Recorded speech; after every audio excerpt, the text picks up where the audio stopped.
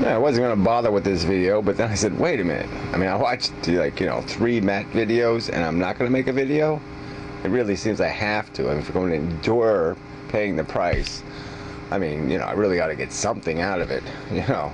But really, it is sort of important. I mean, Matt keeps pushing this stuff, but his last 2 videos were really kind of calm, because apparently he's encouraging some sort of debate and stick cam. I guess because he wants a platform, more or less. So just spout some more gibberish. At least he'll have half the conversation. I'd certainly be glad to join in.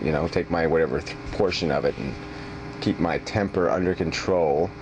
But I don't really see the point of a controlled debate. I mean, we've had the debate. We've talked hours worth of conversation back and forth. I mean, the bold and arrogant statements made by him, they're just fucking outrageous, and his rhetoric is so putrid. He can't even try to use an English word or a meaningful word. Novelty and emerge. I mean, it's not really Darwin wasn't describing evolution. He was describing emergence. I mean, it's just such a pile of shit. And it's just so L. Ron Hubbardish. This is really just cult religion. Nothing more. It's creationism. So Matt's narrowed his god down now. I guess he's going with the old Whitehead god, which apparently was the swamp god. And so he was at the swamp, and he jerked off into the puddle and initiated creativity. And gave the creativity a little push. And it's it's just so stupid. I mean, all right, so Matt, in your theory of evolution, where evolution, a mechanical process, a physical, biological process, where it can't explain life, what can't it explain? Like, say, was a quantum effect required to create the human races? Or was a quantum effect required to go from an ape to a man? Or was it like a quantum effect when we were like amphibio dogs, and just roaming around? That is our ancestor, some sort of amphibio dog. Do we need a quantum effect to get to the next level? I mean, it's just such bullshit. To emerge to the next level, to self-emerge. I mean, it's just such nonsense, this crap. There's no way to even argue with this, because it's just plain crap. And so all I can do is argue with Matt's credibility. All I can do is attack him and his motives, because that's what this is really about. No one concocts this nonsense without a motivation. And so you can see the motivation in his slanders, okay? So slander number 1. The scientists are afraid of his new jargon and his new science, his new bullshit. That's his accusation, that they're afraid of the truth. The old truth, the old nonsensical truth that we've seen what it's done to the world. Okay, we've seen what the ignorance of gods has done to humanity. Oh, but scientists are afraid to go to the truth because the truth verifies God's existence somehow. That's his fucking accusation. And it's a pile of shit. Yes, intelligent people are afraid of ignorance. They're scared to death of it. And that was what this is really about. Okay, so your worst offense in your video was the way you perverted Dawkins again. I'm sure Dawkins doesn't believe memes biologically evolve. I'm sure of it. I'm sure he knows that religion is not a genetic component. All right, somebody isn't born with a religion gene, okay, that says I'm Catholic or I'm Muslim. Okay, I'm sure Dawkins knows that. I'm sure Dawkins said nothing to imply that memes, ideas, have anything to do with biology, all right? Beyond providing the potential for a brain to be programmed, there's nothing there.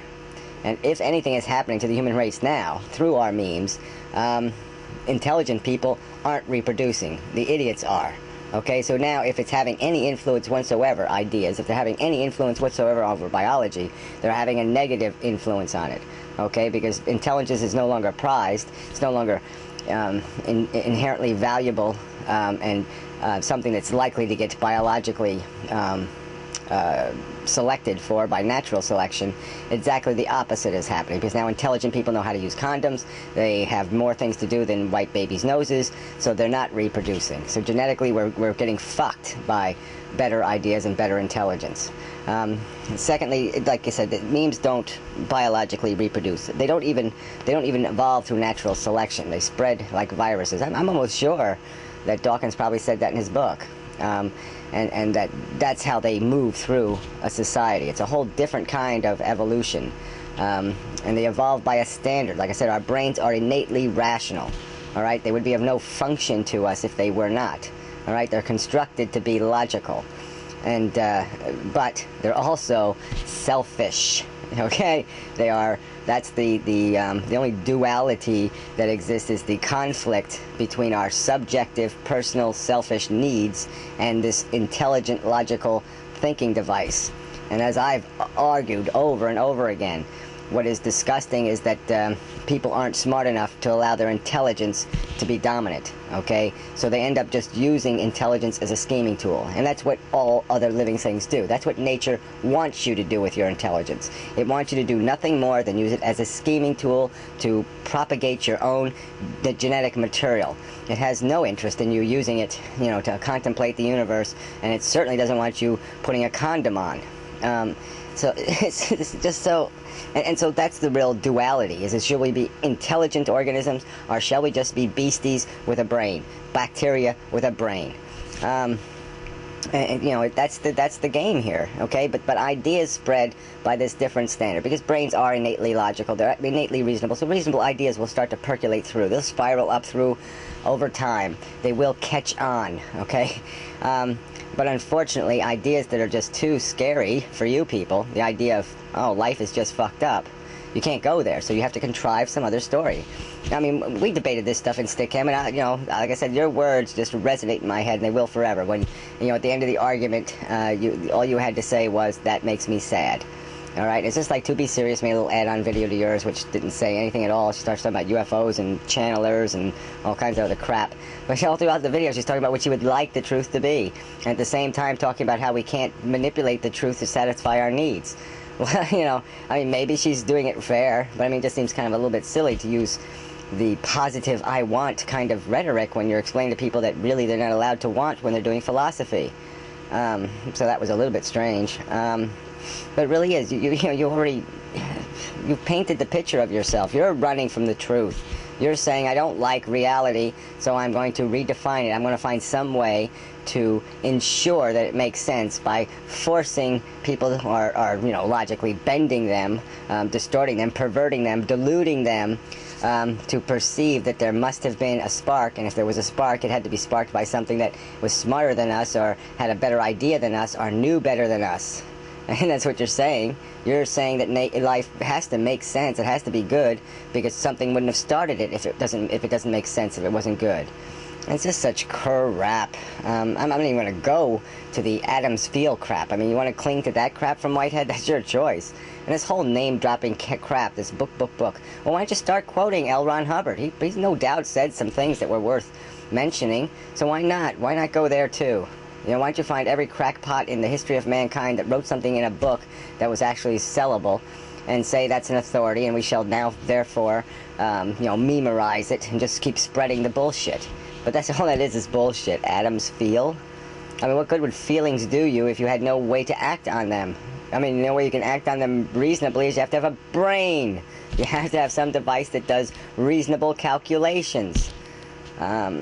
You know, this is, and so again, and I'll hit the hard problem of consciousness. Agreed, it's a hard problem in the sense that it's not a simple one. It's not simple to describe the mechanics of something so deep within the core of our ability to survive, live, do anything. I mean, you can't fuck around with such an organ. It's a very dangerous organ to fuck around with. So yeah, we don't know exactly the dynamics of this awareness thing, but we certainly know, we can see its evolution. It's right in front of us. We can see it in the organisms that exist around us. That some of them have, obviously, a capacity to learn, and the only reason why you'd have a capacity to learn is you'd have to have something giving you favorable and unfavorable impressions. You'd have to have some feeling organ, okay? And that's where consciousness exists, is in a feeling organ. Consciousness without feelings wouldn't exist, because it couldn't even acquire a rational brain, because the only way reason can work is there has to be feelings, positive and negative, attached to ideas. They have to be validated by something, and the only thing that can validate them is a positive and a negative, and that's what consciousness creates. Okay, the capacity is to sense positive and negative, and to sense it either crudely by a raw, harsh, negative feeling, or to sense it through an advanced, complex ball of neurons that are essentially another organ feeding more information that simulates the sensation, the idea of sensation. So whatever. I mean, it's just, there's nothing. What else? What can be said? Like I said, you say you're not this and you're not, but you are. You're a theist and you're a creationist.